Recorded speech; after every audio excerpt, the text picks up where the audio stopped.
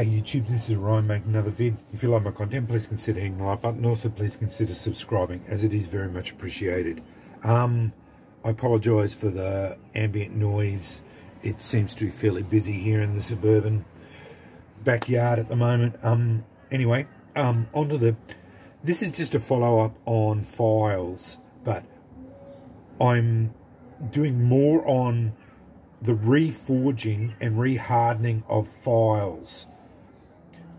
I truly believe, and it's fine just snapping a file off and making them as a striker, but I truly believe if you have access to a forge and can forge them and then into the shape you want, and then rehardening them, you'll get the best results out of them. Because what happens is, you take them up to bright orange and then quench them in water. I don't advocate doing it in an oil, because water's a more severe quench and it really brings them to their peak hardness, and that is what you want for a striker. They have to be hard and to the point of being brittle. So the harder they are and to the point of being brittle, the better they're going to spark. And that's what I've found anyway in my journey through flint and steel. I have 4 of them now. That's the reason why I'm shooting this again, because I didn't include 2 that Jack made me. So I've got... That's the one I made just recently. Nicholson file, forged it into it, then rehardened it. Sparks as good as, like, nearly as good as my Kirkhams. This one was made out of a Wilkinshire file, made by Jack. Yeah, sparks incredibly well. Again, just forged into shape and then rehardened. These are a couple of B shapes that he made out of. I'm not sure which types of files are used, but again, spark really well, forged into shape and then rehardened. And that is, I think that's the key, because what you're doing when you're rehardening them is you are specifically hardening them for making them into strikers. So that's why I advocate that if you have the ability to do that, I really think you're going to get an advantage by doing that. So if you have the chance, by all means, go out and try and do that. You know, like, it's such a better thing for it, because they spark so much better. Like, old files, snapped off old files work, but these work so much better. They spark so much better once you reharden them. And that's it's just another discussion piece on that, and just reiterating about reforging and rehardening these files, because I think you certainly should, if you have the opportunity to do that,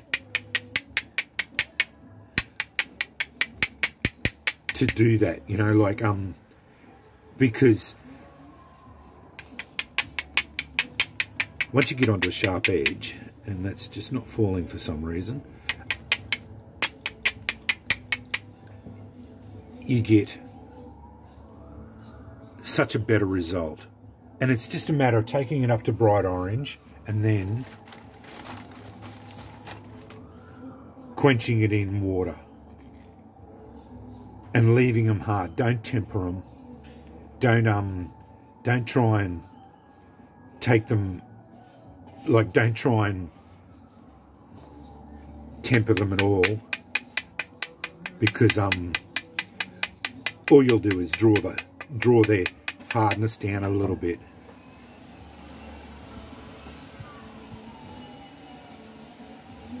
Like I'm showing you, all these ones are sparking really well, and that's the key to it. I think, because, as I said, you are basically making them specifically designed, like specifically hardening them to be strikers. Whereas a snapped off file is hardened to be a file. And whereas once you harden these, re-harden them, you're making them into a striker. So if you have the opportunity to forge them and then re-harden them, I think you will see the advantages of it. But anyway, that's just a follow-up on re-hardening files. If you can get onto them, old files are cheap. They you can often get them for free or cost you $1. And if you can have the opportunity to get into, like, have the access to a forge, take the time.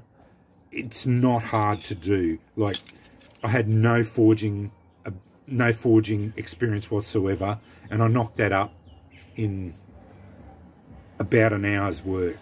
And it was the first attempt, and it sparks as good as my customs. Honestly, it's like 90, 95, 96% as good as my customs. So, you know, like, you can get them to work really well with little experience. That's not to say I don't like my customs. Like, there is something to said about buying it from a master customs, because these aren't as pretty as my master custom ones. Like, that's as simple as that. But these will serve, and they make fire really easy too. So yeah, but anyway, that's just a follow-up on reforging files as specifically as strikers and re-hardening them as strikers. Anyway, thanks for watching.